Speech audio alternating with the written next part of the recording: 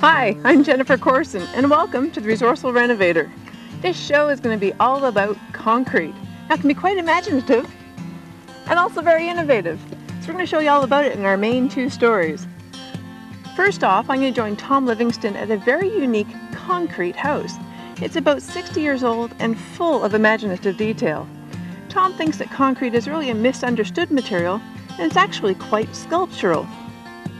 So block out some time for us, as we've got a solid half hour of concrete ideas here on the Resourceful Renovator. Today, I met with Tom Livingstone at the Charles Macdonald house. Charles Macdonald was a very talented man who had a passion for designing and building with concrete, though he was also an accomplished painter.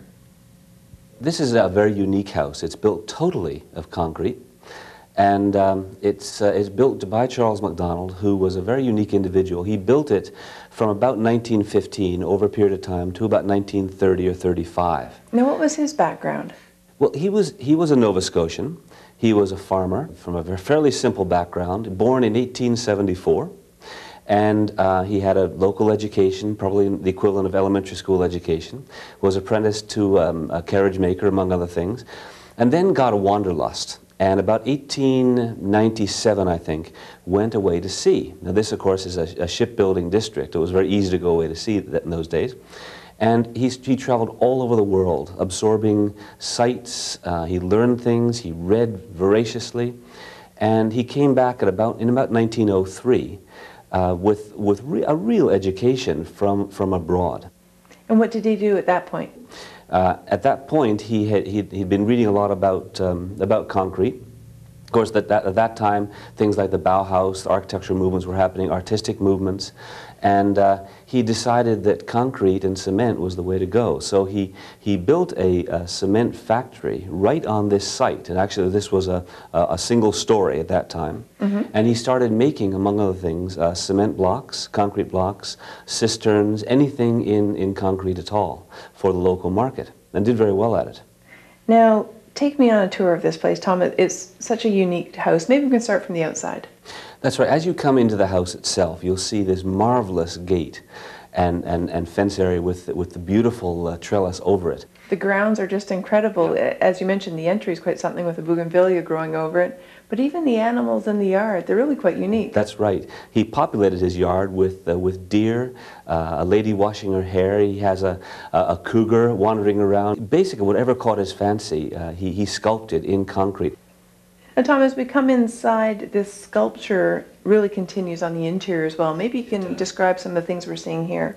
Well, he built the fireplace, which of course is also the central supporting column for the house itself. He built that in a monolithic type of cement with bas-relief sculptures all around it. He loved Indian motifs, those types of things, animals. Mm-hmm. Even the deer over the fireplace itself is made of cement. Wow. Now, how about the stair, Tom? It's really quite a unique thing. It is indeed. Of course, it's a very steep stair. It wouldn't meet modern building code. But of course, he was trained as a ship's carpenter, and all ship stairs at that time were very steep, so this was normal to him.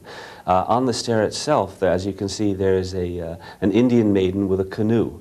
And again, he did this with his own ferro-cement techniques. Even the small dioramas all around, there's one that has a red light that's behind it, and it's just very intricate and beautiful. And that, again, he did with the same sort of techniques.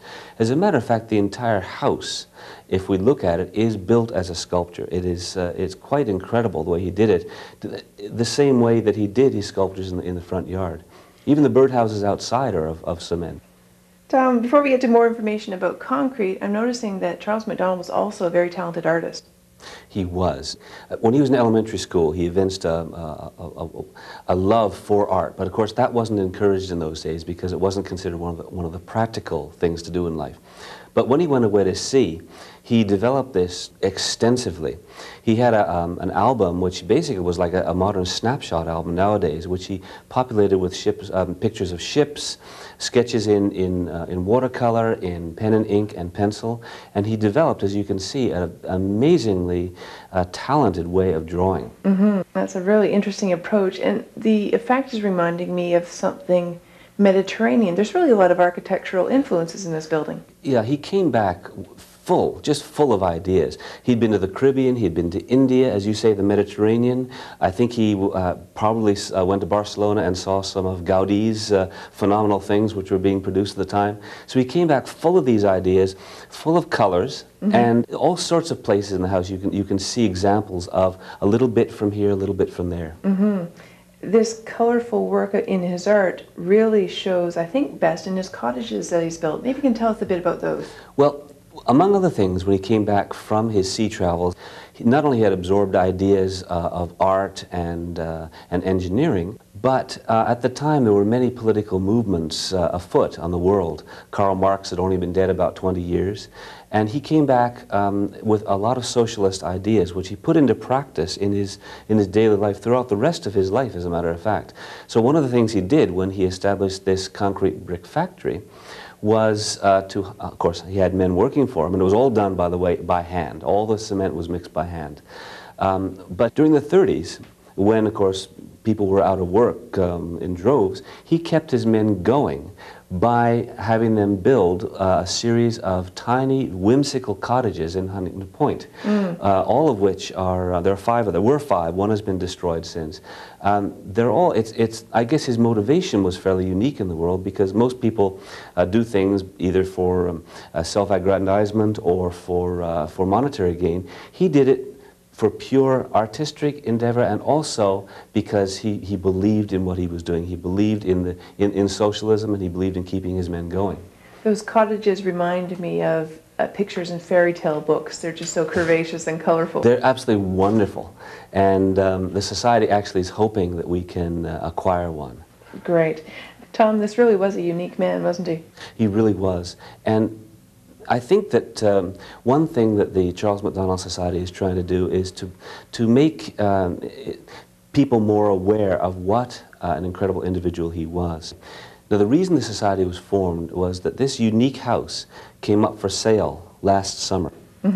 And we were worried that it would be sold and basically destroyed, simply because a lack of interest, I suppose. And one of the offers to purchase on this house last summer was based upon all the sculptures being taken away and basically destroyed. So 7 of us got together. We didn't know each other to begin with. We got together and we had 2 weeks to raise $10,000, which was the down payment for the mortgage, secure a mortgage, and buy the house. And we were successful. We had our grand opening just this month, where the Lieutenant Governor of Nova Scotia broke a concrete ribbon and cut a cake in the shape of a cement block. And we're open now for the public all summer. We have 2 tour guides, and we're holding a number of events throughout the year. So really what we've done is a very, very exciting thing. And I'm so, as you can see, I'm just so interested in learning more about Charles Macdonald's life and really showing this house to Canada, because it is one of ours. Well, it's not only a great example of a work of a Canadian, but a great example of work in concrete. I've enjoyed the tour. Thanks, Tom. Great pleasure, Jen. Come again.